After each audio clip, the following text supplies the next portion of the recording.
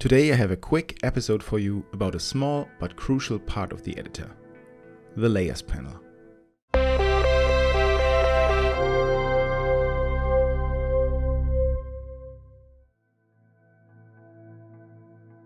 By default, it's collapsed in the bottom right corner and you can grab it and drag it up and it will reveal all the layers that are currently on your page. Right now there's only the background layer, so there's nothing else to see here. But when I go over to the text menu, for example, and add a title, this will also automatically be added to your Layers panel. Each element that you add to your page will appear as its own layer in the panel. So if I add an additional triangle, that will also appear in the Layers panel. Alright, let's add some color to this to make this a bit more appealing. Now the basic principle of the Layers panel is this. Every element that is above other elements in the Layers panel will be on top of other elements on the design canvas. What does it mean? It means that if you move this triangle over this title, the title will be hidden behind it. And now if you would want the title to be in front of the triangle, you simply have to move it above the triangle in the Layers panel. Just like this. And that is basically what the Layers panel does. But I want to give you another quick tip. Sometimes when you've added a lot of different elements to your page, it can get a bit crowded and hard to click the element that you want. Let me show you. Alright, we're going to add a template page.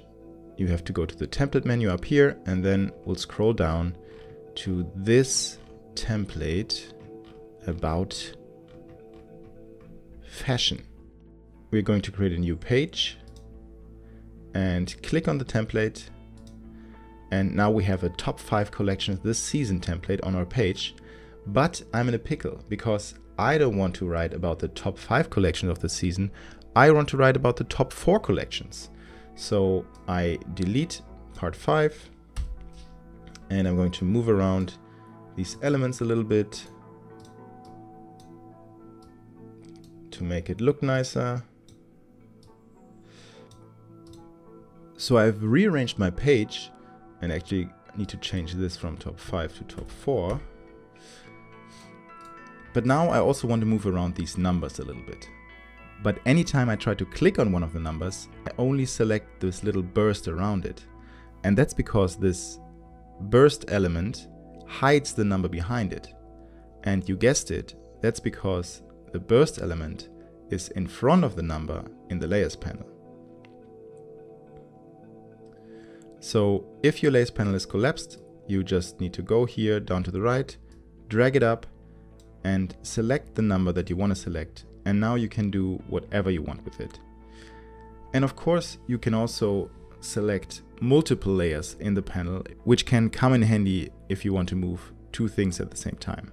So you just shift click here and now you have both selected, the number and the burst, and you can drag and move it around the page. Alright, that's it. As I said, this was a quick one.